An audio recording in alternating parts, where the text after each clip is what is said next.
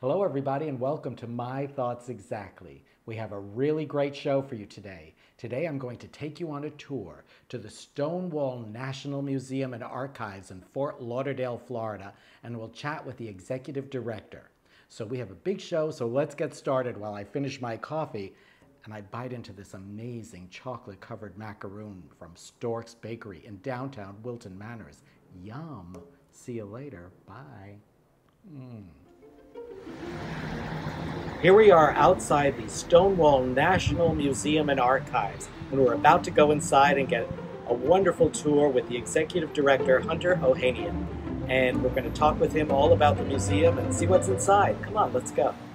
Hello, everybody. I'm here with Hunter Ohanian, the executive director of the Stonewall National Museum and Archives in Fort Lauderdale, Florida. And he's going to talk to us a little bit today about the museum and all their collection here and what is exactly included in the archives of the Stonewall Museum. First, let's say hello. Hello, Hunter. How are you? I'm good, Charles. How are you? Thank you so much for being here. Well, it's an honor that you have us here today to take a look at the behind the scenes of this amazing museum. Tell us a little bit about the history of this Stonewall Museum and Archives, when it was founded, and what's contained in the stacks of books. Sure. Well, we were founded almost 50 years ago, and a gentleman by the name of Mark Silber lived in Hollywood, Florida, and he grew up in New York, but his family moved to Hollywood, and he was a young gay man at the time. Decided that he was going to create a library or a collection of LGBTQ books. And so in his bedroom in Hollywood, Florida, he started buying books like Giovanni's Room and City in the Pillar, and he started creating this small collection. What he started with just a shelf of books about this big, is now 28,000 volumes of books. The facility is probably about 4,600 square feet. It is believed to be the largest lending library of LGBTQ books in the world. People come in every day to take books out. They take out DVDs. There are art books over here, fiction, nonfiction. It's all classified and categorized under the Library of Congress system. And actually, our entire catalog system is available online through our website at stonewall-museum.org. Tell us a little bit about your history and your background with the museum. How did you become the executive director? Sure. I have a very checkered past. I I went to undergraduate school at Boston College, and then I went to law school. And so I practiced law for probably 10 or 15 years. But then my husband Jeffrey and I decided to move to Provincetown, and I started running nonprofit organizations in my mid-30s. And so I was very fortunate to run some rather well-known, prestigious artist residency programs. But about a decade ago, I was asked to come to New York, and I was the first museum director at the Leslie Lohman Museum of Gay and Lesbian Art in New York. And so my challenge there was to bring the organization to accreditation, and that was a wonderful challenge. And so my husband and I have had a place here in South Florida for a while, and we decided to come here and live here full time. And I saw that the position of executive director was open here, and so I said I would be interested, and so I've been here for a year, and it's been a wonderful challenge. So we really do three separate things here. We have a lending library, and as I say, there are 28,000 volumes in the library, fiction, nonfiction, biography, art books. And then also behind the scenes in the library, we have a number of special collections. So for example, we have hundreds of first edition books, books signed by the author of early historic gay novels. So Oscar Wilde or Walt Whitman, or all of those. Now those are not available for circulation, but those are being preserved here. So in addition to the library, we then have an archive. And so what the archive is really, it's a collection of objects and papers which represent gay history primarily from 1950 to the present day.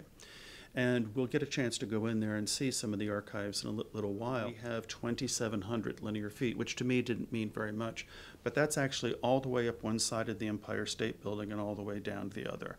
In total, it's about 6 million pages of gay history, whether it's trans or bondage or lesbian or feminism or socialism or urban areas, rural areas.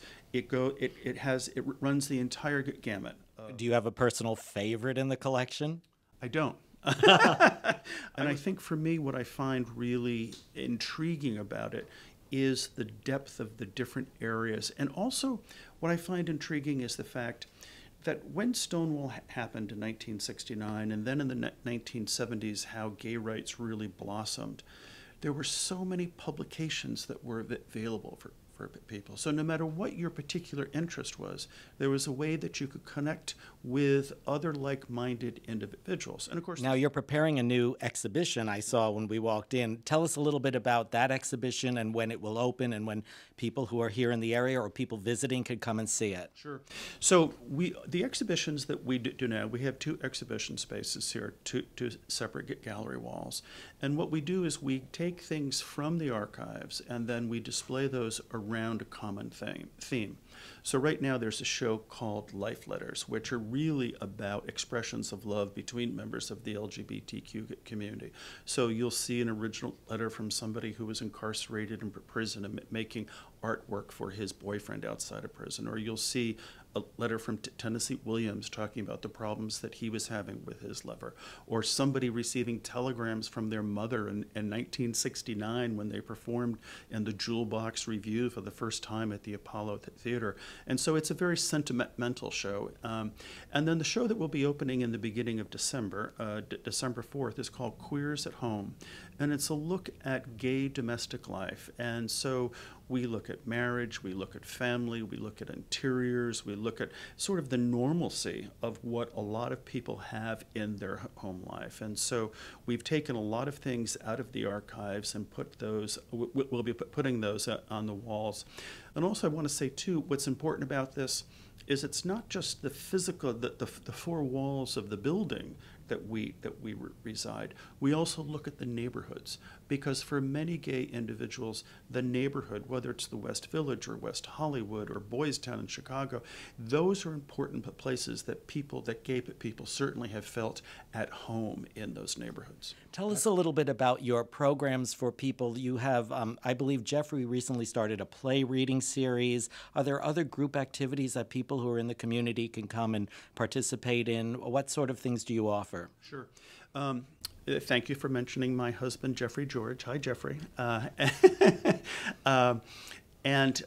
So as any public library or educational institution, a major part of what we do is engage the public. So for a long time, we've had book clubs and different groups. Actually, before COVID, we had a group of individuals who would come in here, and it was almost like their own Antiques Roadshow. There would be 10 of them, and they would bring in, it wouldn't have to be gay, but one person would bring in a painting, or somebody would bring in a sword, and they would have a conversation about what that was about. So we have book clubs now that meet online through Zoom. We have, as you say, a gay theater group, which meets online. We have a gay film group, which meets online. And to join any of those, all we ask is somebody become a member. Membership is $35 of the library, and then you can join any of those groups. Why don't you take us on a little tour behind the scenes, and you could show us the, what do they call them, stacks? Or Yeah, stacks is a good word. They're bookcases, they're shelving units. You can see when we go in there, you'll see that you have to wind them to move them because they're hundreds and hundreds of pounds in each of those. So let's go take a look. We'll take a look behind the scenes at the Stonewall National Museum and Archives in Fort Lauderdale. Here we go. So this is the inside of the archive, as we talked about, and so this is actually what 6 million pieces of paper look like of gay history. And so here you have serials. You can just look right down here, and you have, these are most of the publications from around the United States, things like the Mattachine Review to Outlook Outlook magazines, Out in Style. We are just beginning a digitization process now, because a lot of this paper was never meant to last as long as it actually has.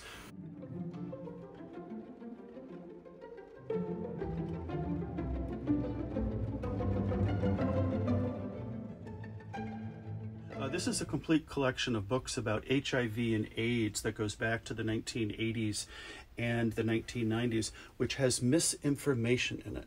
These titles have been proven to be scientifically inaccurate, and so we don't want these to be out on the shelves for somebody who seroconverts today. But it's an important part of what gay male history was about. Here you can see things about early psychiatric titles about homosexuality and how it was actually considered a disease. This entire thing is the Anita Bryant collection.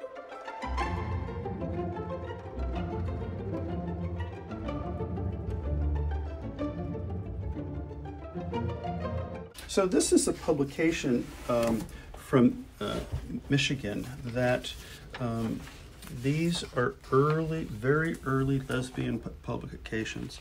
So you can see that these are just photocopied. It was just a way for them to create information and to pass it along. So there are ideas about campgrounds, guest houses, vacancies. There'd be a little bit of poetry in here.